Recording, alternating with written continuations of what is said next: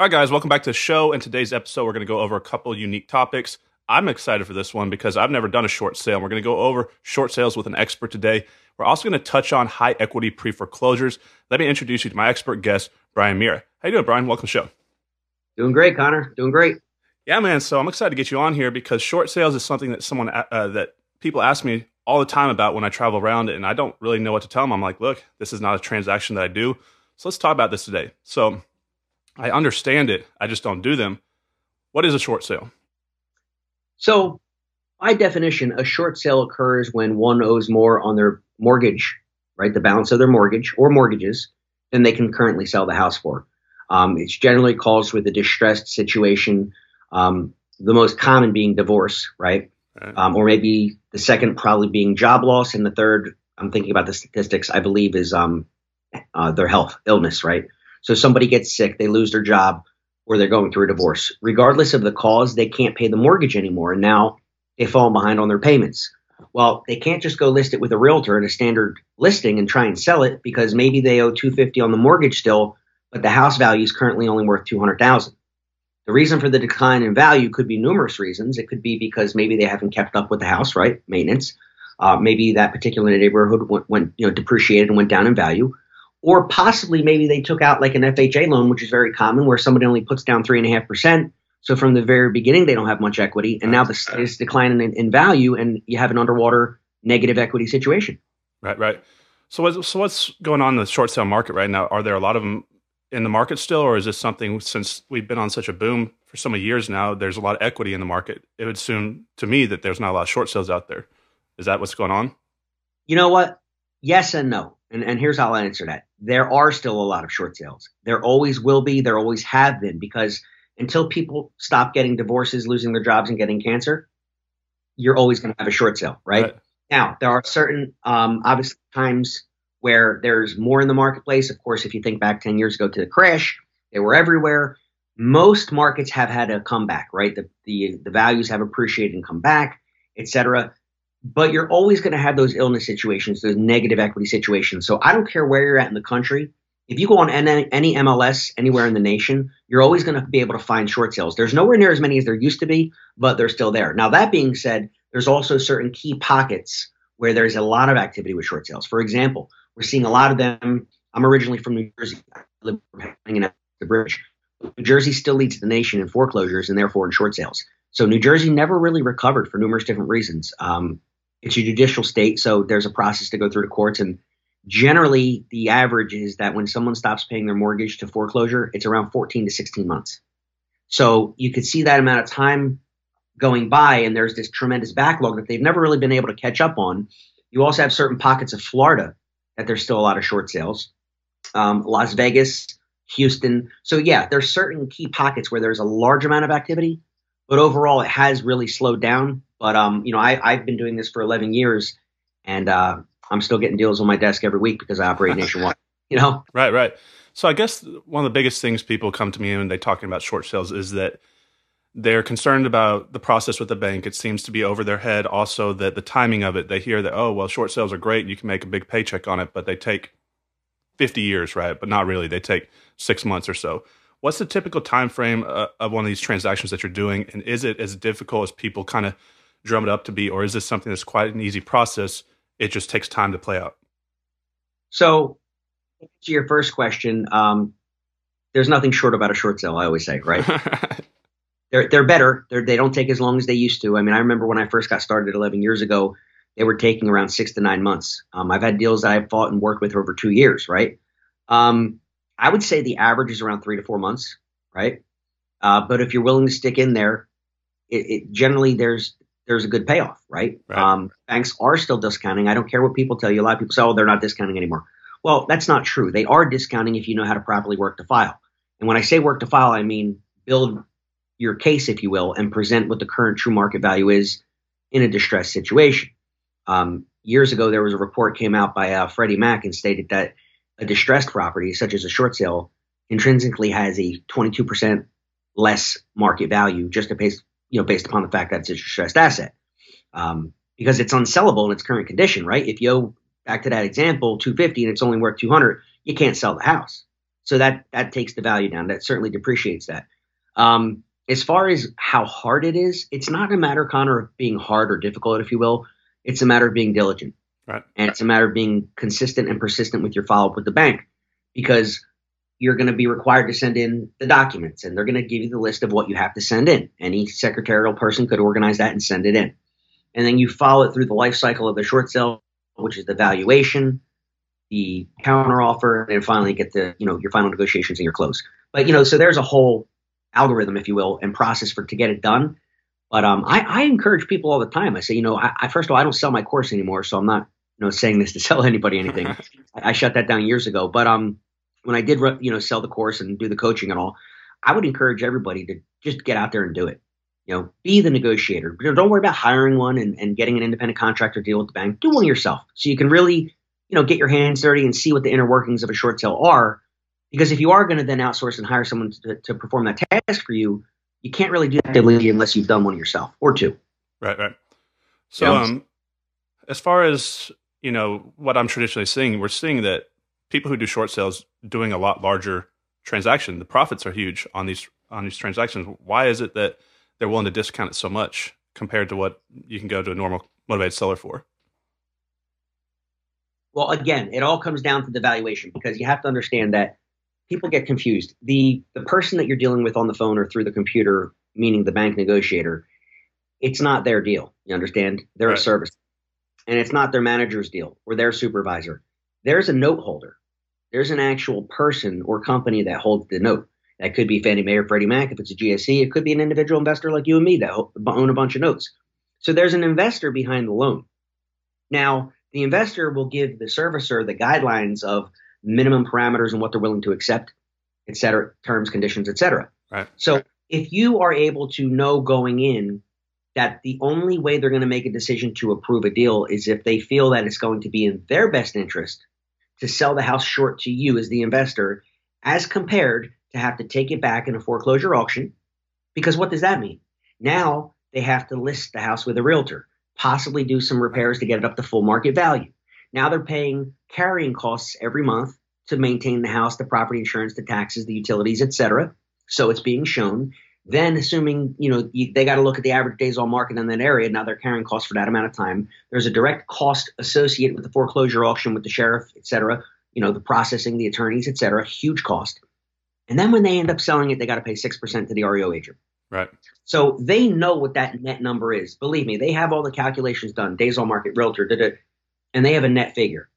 As long as your net figure as the investor is greater than that, they're going to accept the deal. Right. Because they're going to get their money faster, they're going to net more, and it all comes down to math. Right, well, it also takes the emotion out of it, and they're just basing on numbers. Where you're working with a homeowner, it's their cash that they put into the house, and they don't want to give it up as easily. So it's their cash, and in a distress situation, Connor, you have the fact that when someone's losing their house, and I know from firsthand experience, which is what launched me into this business, I went through a divorce in 2007, went out and got my real estate license to survive, frankly, because that's when things were booming, right? I always tell people, back then, before the crash, a blind dog with a note in his mouth could sell real estate, right? You were an order taker. You didn't really need any skills. I mean, there was bidding wars and nationwide, right? Right. So when that happened, obviously going through divorce, I wasn't able to maintain two homes after I moved out. My wife and I got separated. So the house went into foreclosure. So I lived through it. And I know what it's like to get those calls all day long and the threatening letters. And, from a homeowner's perspective, it is very personal. It is very emotional. And so I think the better job an investor can do to be a little empathetic and relate to the homeowner in the situation that they're in, they're going to go a lot further, and frankly, that's going to turn into referrals, because if you treat people right and have a little, again, empathy, that's how I've always operated. And I think having gone through that, which was a horrible thing to go through, it kind of, until you walk a mile in a man's shoes, like they say, right? So, right. Well, I agree. And I think that's great. I mean, sometimes what seems to be an incredible horrible point in our life turns into a blessing. So it led you down this process where you actually create a new career out of it, right? So absolutely. Now let's look at the process of how you'd even find these deals. Is going direct to the bank the number one way of doing this, or how would you? Is there a way to go after short sales? It's not like a list to go after these types of leads, is there? Or can you find properties that are underwater, or how would you go about this? Okay, so a few things. No, you cannot go to the bank. The bank is not going to give you a list of mortgages that are currently in default. That's never going to happen. Okay. I don't even know if that's legal, frankly. So what you can do, and what I always relied heavily upon, and what I taught when I was coaching and in my course, was what I call the realtor referral method. And what I mean by that is, by law, every short sale has to be listed with an agent. Okay. So if you find a local real estate agent in your area who is working short sales, knows what they're doing, there's generally a handful in every market who tend to gravitate toward short sales, right? Right. Well, again, they have to be listed. And so you as the investor, you're bringing a cash offer, right? And you're going to close right away, no inspections. You're going to take the risk, and you let them know what my value proposition was, is that we're going to do all the heavy lifting for you. In fact, I coined the term to agents, hey, listen, you'll never talk to the bank and I'll never touch your commission. So you can go out there and do what you do best, which is list homes and work with buyers. I'm going to do all the work with the bank, and get this done. We have a 95% closing ratio, and you can go on and do what you do. So to be able to approach a realtor that way, and why wouldn't they take your offer if you're a cash buyer, you get the house under contract right away? Oh, and by the way, they don't have to do any work. So that's the number one way to get it. The second best way is to target the homeowners direct that are in distress. Right. Pre-foreclosures. You can buy these lists anywhere. I happen to like, I'm sure you know Really Flow. Yep. Their software. I use RealFlow. Yeah, so I've used RealFlow since 2008, 10 years, maybe 11 actually. But anyway, in their what they call lead pipes, there's actually you can actually log in and download in your area people that are in pre-foreclosure. Right. From that point, you can knock on the door. You can do a handwritten letter. You could send them a postcard, cross-reference, get some phone numbers and start making phone calls. So that's an excellent way to generate leads from homeowners. So there's two ways right there: getting them from the realtors or going direct to the homeowners, utilizing lists such as from RealFlow, or if you don't want to subscribe to that service, it might be $100 a month or something. Right. You can go online and buy lists of pre-foreclosures. You can also, in fact, go down to the courthouse, because once somebody's in default, which is 90 days after they haven't made a payment, a lis pendens is filed at the courthouse. So some courthouses have these records online. You don't even have to get in your car, and you could do some research on the current lis pendens filed, for the houses in pre-foreclosure, and then go ahead and make your list and start contacting them from there. Okay, cool. Thank you. So, guys, RealFlow is a back office CRM type of management system. We'll go ahead and put a link below here if you want to go check that out. Now, let's go over just an overhead view of a quick process of how this would go through. We don't want to go too deep into detail because it would take forever, but from reaching out to the agent through the whole process, kind of step by step, like what would come next? You reach out to the agent, say, I want to put a short sale offer in, you submit the offer. Where does the time delay happen? Like what's going on behind the scenes? So actually, if you want to really start in the beginning, it starts with your analysis. Okay. You have to analyze the deal. You have to really understand what the true market value is in its present situation. And only a realtor with access to the MLS can give you those comps, right? Zillow's not going to cut it. We want real MLS comps, and we want to see, okay, this house in today's market in its current condition, what is it worth? With no repair.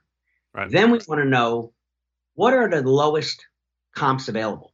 So like to like, apple to apple. If this is a 3-bedroom, 2-bath colonial, we want other 3-bedroom, 2-bath colonials, or at a minimum, 3-bedroom, 2-bath single families. What are the 3 lowest that we can find on record, right? Generally within 6 months of time going back, and without, within a mile's radius, suburbia, right? And we have the 3 lowest comps, and we come up with an average of a low. We have its current value, and then we want to look at the after repair value. So we want 3 very specific sets of comps. Our starting offer, we take the lowest value, we take 3 of them, an average amount, and we start at around 65 to 80% of that figure. That's our starting offer. So once the analysis is done, your paperwork gets put together, and there's your first roadblock. There's an extensive amount of paperwork that the homeowner has to put together to even initiate a short sale at the bank. We find that that's where they actually drag their feet. So getting their tax documents together, their returns, their W-2s, their pay stubs, their bank statements, writing a hardship letter, all the things the bank's going to require, and numerous other things. Right. We find that that's actually one of the biggest bottlenecks is with the actual seller in distress getting their paperwork together. So once the package is together and we finally have it, it gets submitted into the bank. The next milestone that you're waiting for is the valuation. Now, generally, they're going to do a BPO, a broker price opinion, right? They're going to send out an agent to take some pictures, walk through the house, and give them an estimated idea of value. If it's an FHA loan or a VA loan or a jumbo loan, they're going to go ahead and do a full-blown appraisal, okay? Once the value comes back into the bank through the negotiator at the bank, through back to the investor, they're going to say, okay, here's the value, here's the investor offer. They counter you, okay? Once you enter that phase. Now you're in the counter offer situation where you go back and forth. You could send additional supporting data. Here's the repairs it needs, right? Which, by the way, you should have sent in the beginning. But maybe 2 months have gone by now. Now maybe there's newer comps that are even lower that you could send in. Things of that nature. Finally, you're going to come to a figure, right? An agreement, if you will, and you're going to get the approval letter and you go to closing. That's kind of like the quick, sped up version of the life cycle of a short sale. Right. Now, clearly you're an expert. To what you just went over is great information, but to the average agent or average investor out there, they're going to need some walking through this, some hand holding. Yeah. I know you do that quite a bit. Are you open to people reaching out to you if they have a short sale to partner with them, or is this something you're still doing? I know you do. No, it's not. I shut that down, Connor, because I got too busy. Right. I'm actually shifting. So while I'm still doing short sales, I think we're working on about 12 right now, maybe 11. But I'm doing them, but I'm very selective. And I got one in Houston and, I'm looking at one in Maryland, et cetera. But I'm really trying to focus more where I'm from, which is the New Jersey, Pennsylvania area. Okay. Because there's more than enough here to keep me busy, because I've also shifted into a new model that I'm pursuing and have been working on for about a year, which is called the high equity pre-foreclosure model. So I don't want to say I'm shifting away from short sales. I just, after 11, almost 12 years, I don't want that to be my main focus anymore. And if you put that call to action out, I might have 100 people call me tomorrow. And I'm not the guy. Right. Not more. Well, let's talk about that, what you just brought up, high equity pre-foreclosures. This is an interesting topic. I think a lot of people want to hear what you have to say. So what is a high equity pre-foreclosure, and why is this now your main focus? So interestingly enough, one of the two main parameters to even qualify, getting back to the analysis of a short sale, it had to have two parameters for me to even consider it, or frankly, for any of you guys listening to this to consider it. It has to be negative equity, which means you have to have a mortgage balance or balances that are greater than what the house could sell for. It has to have negative equity. And then secondly, it has to be in default. They have to be at least one full payment behind, because if they're not, the bank's not even going to consider negotiating because they're current. So many, many times along the way over all these years, I've run across situations where they were in default, but there was equity. And if there's equity, why would the bank short sell it? They could just foreclose, resell it as a bank-owned REO and make all their money back without having to cut a discount, right? So I would always walk away from those deals. Now, when I define a high equity pre-foreclosure, I define it as a house that's in default, generally very close to the auction, preferably close to the auction. That's when everybody's willing to negotiate, right? And having an equity stake of at least $150,000 or more. So in our example, once again, if they owed $250 on the mortgage, the house is worth $400,000. Now, a lot of people might immediately say, well, wait a minute, why don't they just list it with a realtor and sell it? Well, maybe they don't want to move. Most times and more times than not, someone didn't buy a house to want to leave it. So they fell on hard times, a tragedy happened, but their kids are going to the school. They're barbecuing with the neighbors. You understand? They have their friends. It's their neighborhood. It's where they live with their family. They don't want to move. So they're exhausting every option. They're looking into bankruptcy, and they're looking into loan modifications and all these different things to try and save their home. But when you're about a week to 2 weeks to 30 days outside of a sheriff's sale, an auction, you're probably out of options, right? So what we do is we come in and using private capital, we will pay off the mortgage balance or balances, but we also pay off all the debt that they have. We want them to be completely debt free. So if they have a car note, if they have credit cards, student loans, their kids' braces with a loan at the doctor, right? Whatever it is, we want them to be completely debt free. So we use our fund, write a check, pay off everything. We pay off the bank. Now, by doing so, the bank is not being shorted. So there's no restrictions on what we can do. So we take ownership, we take the deed. Right. We lease the house back to the homeowner for a period of 2 years. So they're staying in the house, which is what they wanted to do anyway. And we resell it back to them after 2 years. Why? Because by paying off of their debt, we found that in about 6 to 12 months, their credit completely restores itself because there's no more debt. Right. They don't need to get into credit repair, credit counseling. Simply pay off all the debt and surprise, magically a year later, you have credit in the 700s. That's how it works. Right. So by paying off the debt, utilizing private capital, we're keeping them in the home. They're debt free. They make one payment that they can manage to us, the investor, every month. We resell it back to them at the term of 2 years. They get to keep their house, get their house back, and everybody wins. So the bank didn't have a foreclosure. The family got to stay in their home. We don't take all their equity, by the way. Let's be real clear about that. Some people said, oh, your equity stripping. No, we charge a flat fee, a percentage of the equity for our services. Well, how much is it? Well, it depends on the amount of equity and how much debt they have. So that's not just a flat answer. But we charge a flat fee, could be anywhere from $20 to $50,000, meaning the other 130 to 100 grand of equity they keep. Right. We're not taking their equity. We're charging for our service. And trust me, they're very happy that we step in and save them in their home. And they're willing to give us a small percentage for the service that we provide. Now, as an investor, Connor, what's awesome about that, there's no negotiating with the bank. None. They're getting paid off. We write them a check. So all that headache and back and forth that people that I've dealt with over the last 11, 12 years goes away overnight. It's gone, right? In addition to that, there's no rehab. There's no rehab. They're already living there. We're not fixing up the house. And it comes tenant occupied, which is the homeowner. And who's going to better take care of their home because it's their home? You don't have to worry about maintenance. Right. So it's a brilliant model. The only reason I haven't rolled it out nationwide and actually expanded further is for lack of capital. You know, if you're stroking $300,000-$400,000 checks, you tend to run out of money pretty quick. You know what I mean? So, well, that's what I was about to ask you is how are you financing this on the front end? I know you said you pulled out of your fund, but what type of structure are you creating that loan for? Are you just trying to create it so that when they pay you their monthly rent that you wash out and your main profit center is coming from the transactional income from that 20 to 50K? We're paid up front. So at closing, we're taking our fee. And what we're utilizing is private capital. So, for example, maybe some of your listeners, they have money in a 401k. They're making 3, 4, 5% returns, maybe 6 if they're killing it, right? Or God forbid, they got money in a bank CD making 1.25%. Or they got mattress money making 0, but I tell people it's not 0. You're losing 2% due to inflation. So people like that. People with access to capital, private investors who want to deploy their money in a very safe investment in the sense that there's no rehab, there's no fix and flip. You don't have to worry about contractors going over time or over budget. And we give them a flat 10% annualized rate of return, and it's secured. And if they want, they can actually take possession and take the deed.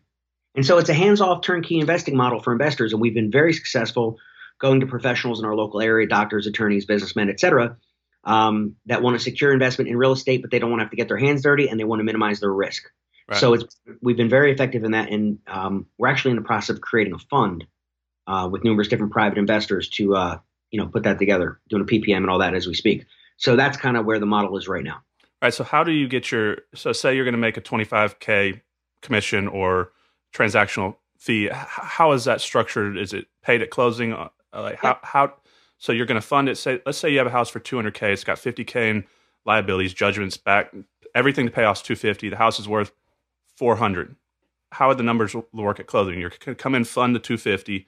Mm-hmm. Pay off the mortgage and all the debt. Right. Include our fee, 20 to 40 to 50 grand, depending on how much we negotiate. Our fee is included. We build a reserve as far as taxes and interest. We also build in 6 months of payments, which is more security for the investor. Because it's the investor, it's that doctor, it's the guy with the private money making small single-digit returns that is now going to make a 10 to 11% return. Right. You want to give them the security, right? So what we do is they cut the check. That pays for everything at closing, including our fee. All the reserves are put into an escrow account, right, managed by our attorneys and our accountants, and away we go. Right. So he would fund. You'd borrow what, like 290? So 290 would wipe out the 250, 25 for your profit, and another 15 or so for 6 months. It's kind of how it works. That's it. Exactly. And then after 2 years, we just start the process at 18 months. We'll do a quick claim deed back to the homeowner, so we get it back in their name, so that when we go back to the bank to refi and take out the investor, they're going to have the seasoning of 6 months, and they're also going to have the credit reestablished, so we can go ahead and easily get them a loan to take out the investor. And it's working about 100% of the time. Right. And do they ever, push to keep the deed, or do they want you to just create like a 2-year note for them, or like case by case? The homeowner, you mean? Yeah, the homeowner. No. They understand that for the security of the investor and the instrument, we're taking possession of the house. We're buying it from them. Okay. And then as far as, I get that. Yeah. So like when you're looking at the paperwork, what type of terminology do you have in there? Obviously, they got in financial trouble in the first place. Right. Paying off everything is going to make their credit go up. But what happens if they dive it back down and they continue on the same habits and traits that put them there in the first place? Yeah, that's a great question and a great point. We're not obligating them. There's no mandate that they have to buy the house back. Right. We could always, if the investor's happy, we could extend the terms after 24 months. Okay, right? That's where I was going to get it. So it's like, it's flexible. Or what we can do, we've only had 3 cases of default where basically and 2 of them told us up front, hey, look, I don't want this house anymore. I can't even afford it. I just want to be able to stay here for a year. So we took some of their equity, built it into the payments where they would be able to basically live there for free for a year so they could reestablish themselves, get out. And then we buy the house after a year. We go ahead and maybe at that point we do a little renovations and we sell it and make a larger profit. Right. Or maybe we'll, hold it and put another tenant in there and keep it as a buy and hold. So our exit strategies are unique in that we already have the money for the deal. So we can create a separate note and offer seller financing. Right. So our exit strategies are quite limitless once we control the property. And that's kind of how we get into it. Right. It's kind of in a weird way, kind of like a lease option, so if they get there, because if they can pay it off and refi, like what is like the percentage rate that you're seeing? Like, I don't know how many of these y'all have done, but 90+% of people are able to qualify and finance out in a couple of years, or how many people buy the property back? Yeah. So we collectively, meaning myself and two other gentlemen who've been doing this for the past, actually, he started this back in 2003. So you're talking about 15 years of experience. Right. Primarily in New Jersey, a few other states, right? Pennsylvania, DC, and I believe Maryland. Over 300 of these successfully completed. Only 3 people didn't buy it back. Wow. So what is that? 1/10 of 1%? It's a lot. That's all you need to know is it's good. So I like that strategy. I mean, I think it's good. I mean, you have to be in a little higher price point market. It's not going to work for all markets, but for those of you in average sales. My math is bad. 3 out of 300 will be 1%. Okay. Is that? Yeah, you're right. 99%, still pretty good. That's not bad, right? That's not bad. Hey, we can only do what we can do, right? So, right. Now you're going to be in these situations where, even though you're coming in with quick cash, what happens what happens if you can't get a payoff from them, or what happens if there's an issue with the title before and it's going to go past the foreclosure date? I'm glad you asked that. We have many safeguards in place. So once we determine it's a deal, we sit down with the homeowner. Once they're on board and they want to do this, very first thing we do is run title, right? And we pull their credit. We're not going to just take their word that this is what they owe on their mortgage and this is what they owe. We're going to get payoffs, right? We're going to see if they say they owe $17,000 on their Amex. We're going to make sure it's 17, not 27, right? So we're going to do our due diligence in the beginning process before we do anything. As far as the bank, you can generally get a foreclosure adjourned and postponed if you let them know you're attempting to do a short sale. Not all the time, but more times than not, if you know what to say, you could probably they'll give you a little time to see if you can work this out. Once again, they generally don't want to take the house back. Right. Are there occasions where the bank says, nah, you know what, we're just going to auction anyway? Sure, it happens. But in cases like this, it doesn't happen 0% of the time, because the phone call is a little different. Not saying, hey, give us more time to see how much we can short you. The phone call is, we're paying you in full, but we need a little more time. Is that okay? Sure, take all the time you need. Right. Hey, it works, right? So getting all your money. We're not discounting, but we need another 30 days. Not a problem. Well, what about, I mean, because what happens if someone contacts you 5 days before the sale? And I mean, we just had a house that, there was a major issue in the beginning where the guy was an older gentleman. He was a lien holder, or he owned the house. He passed away. The son, there was no probate, no will. He owner financed the house that people were buying the house from, and we got to closing, or we're getting ready to get to closing. The title company's like, we can't close this. We're not be able to figure this out. So we had to stop the foreclosure. What are some of the ways that if this does happen that y'all stop foreclosure? Because this is a common question people ask. How do I stop this if it's getting to that point? So again, in this high equity situation, it's as we just said, it's a phone call. It's getting on the phone with the bank and possibly the attorney representing the law firm representing the bank in the foreclosure, and let them know that you will be paying this off in full. You're going to need to send in supporting documentation for that. You're going to need to send in a fully signed, executed contract between you and the seller showing that you are, in fact, under contract to buy the home.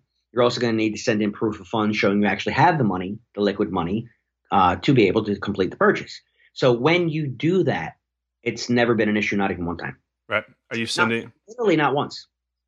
As far as also what you're sending them, do you send the bank your title company information showing that the title's open at the title company, or do y'all send in your I guess you did say your lender's information? I mean, haven't had to yet.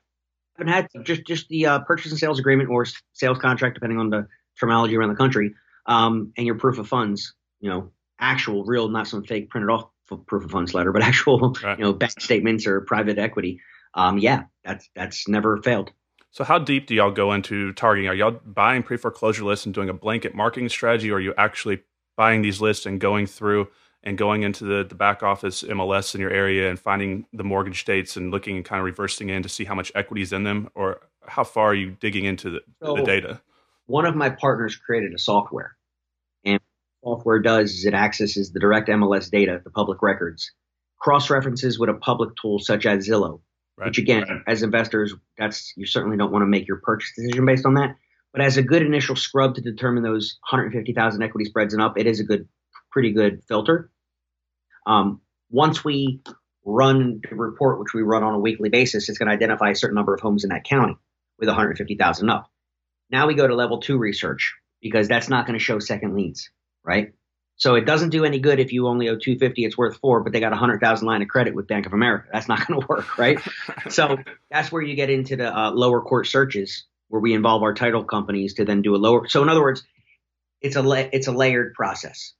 First, the algorithm, the software, will go ahead and scrub and pull on a weekly basis to houses that qualify based upon the target parameters, specifically the equity position, right? From there, it goes into level 2, where we run lower court search and we look for any seconds, anything else, and then we continue to filter it down. Once it meets that test, we have a series of mailers. We have direct postcards. We have letters. We have I don't have any with me. We have a notice that we actually will pay runners to go out and tape to the front door in red.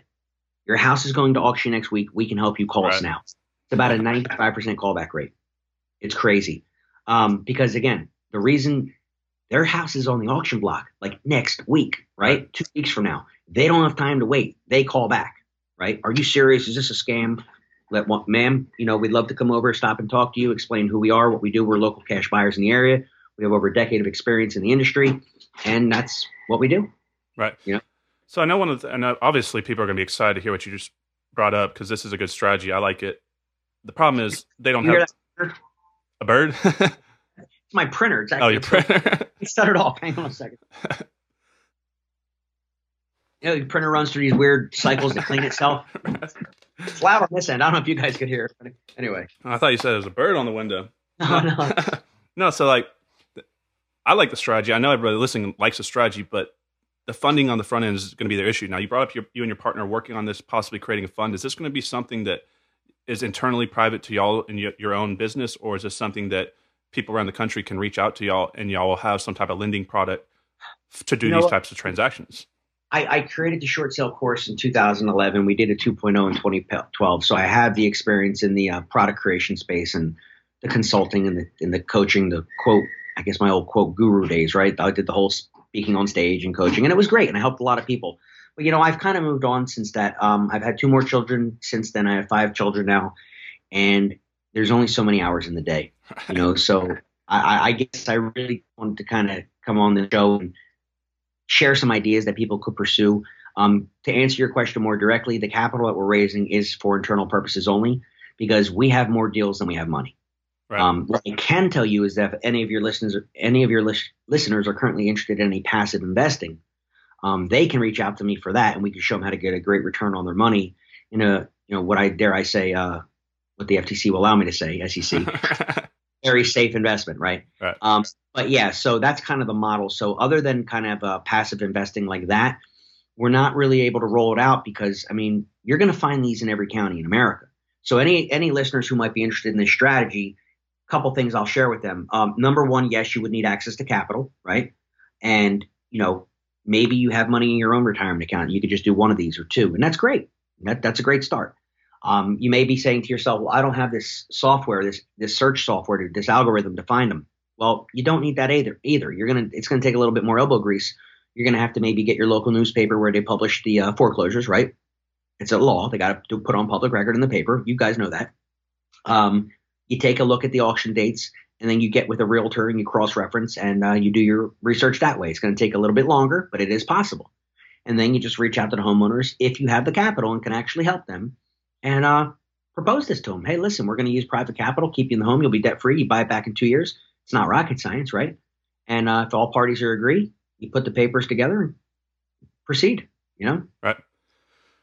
I think we covered it all, unless there's anything else that you think is important to bring up. Guys, he's giving you a ton of great information. We went over a couple strategies. Now, what you can do with this podcast is if you do have a lender in your area, show them this podcast, listen to what Brian just taught us, because I know if you liked it, I liked it, your lender is going to hear what he said. And even though you can't use their funds, it's going to open up doors for you, because if you present this to them and that this is something, a model that they want to pursue, I mean, right? It's going to Yeah, I absolutely. I think that, again, what I found is when I run my real estate meetings, we have like a RIA. I always call it a RIA on steroids because the reason I say that, Connor, is because what sets us apart, my local groups, I told you I run 4 offices. We don't meet once a month like a RIA. We meet every week. We have local study groups where people can plug in and study and train with us and actually do deal analysis. So it's a lot more hands-on. That's why I call it a RIA on steroids. Plus, we don't pitch any products outside of what we do, right? So we're not bringing in a speaker every month to sell their product, which is how most RIAs operate. And that's fine. It's a fine model. We just don't do that. Right. So, and I tell you all that to say that there's quite a few people who come as a guest to see our weekly overview, who we are as a community, what we do, if they like to join us, who are in that position of having some money or access to capital. They have that 401k. They have that, IRA. They have a pension. And they're just not making the returns that they would like. Right? They're getting up there in age and they don't have the money they'd like in the account. They're not real confident what's going to happen with the stock market. There's a lot of talk about some major changes happening there. So real estate has always been and always will be the safest investment because people will always need a place to live. Right. I believe that with this strategy, the high equity pre-foreclosures, it's even safer because you're number one, you're doing a service. And the last thing I'll say is this. One of the things that bothered me the most about short sales, and to this day, I don't understand why the laws haven't been updated and changed. But when someone actually does a short sale, they are not legally allowed to remain in the house. If you are an investor and you try and keep them in the house and lease it back to them after a short sale, you're actually committing fraud and could go to jail. So you don't want to do that. They got to leave. They have to leave. And they know that. We tell them right up front. But I don't agree with that. Now, whether I agree with it or not, the law doesn't care, right? But I don't think that if I'm a private investor and I'm buying a home, and why can't I lease it back to the family after the short sale? Because they don't own it anymore. The law currently states, and there's people looking to change that, but the law currently states, yes, they have to leave. They have to vacate. In this particular model, with the high equity pre-foreclosure, because the bank didn't take a short payoff, because we paid them in full, there's no restrictions. There's literally zero affidavits or approval. Like none of that exists. So we are legally allowed to keep them in the house. And for me, having to, I don't want to use the word evict, but tell these families that by law they have to go, watching them pack up the toys and the little kids are crying, horrible. Like it's very emotional, even on this side. And again, once again, because I lived through that. Right. This is awesome for me, Connor, because you're helping families. I agree. Right. That's the intangible of what we're doing here and why it's so cool. So the investors, the doctors, the professionals who have some money, I would consider they can reach out to me for that because I would invest in one of these deals pretty much anywhere, or they can utilize their capital to invest where I have more deals than I can handle right now in the New Jersey, Pennsylvania area. Right. So that's what I will do. Well, I mean, to have a high equity property, you have to have a high price point property, which means these are a little bit more professional individuals. A lot of times they have ego, and to go through a foreclosure in front of the eyes of their community and their neighbors and everything is incredibly brutal. Absolutely. And just to avoid that. Right. And so you're helping families, and then also you're helping your business and the employees that you have, because if you look at it just on an overview of your competition, say you go into the house, I go into the house, and another person goes in the house, and you're the only one giving them an opportunity to stay in the house while everybody else is just, hey, here's a quick cash offer. I'll buy the house from you. If they do want to stay in the house, you're the only show in town, right? So it's gonna, I like it. I really do. There's very little competition. I've never come across anyone else doing this. Now I'm sure people say, "Well, I've been doing that for years." Well, great. I've just never met you, but I've never heard of anybody else doing this. Well, it's like one of those strategies that people do. I mean, we all do weird deals from time to time that we do them, but we didn't realize what we did when we did it.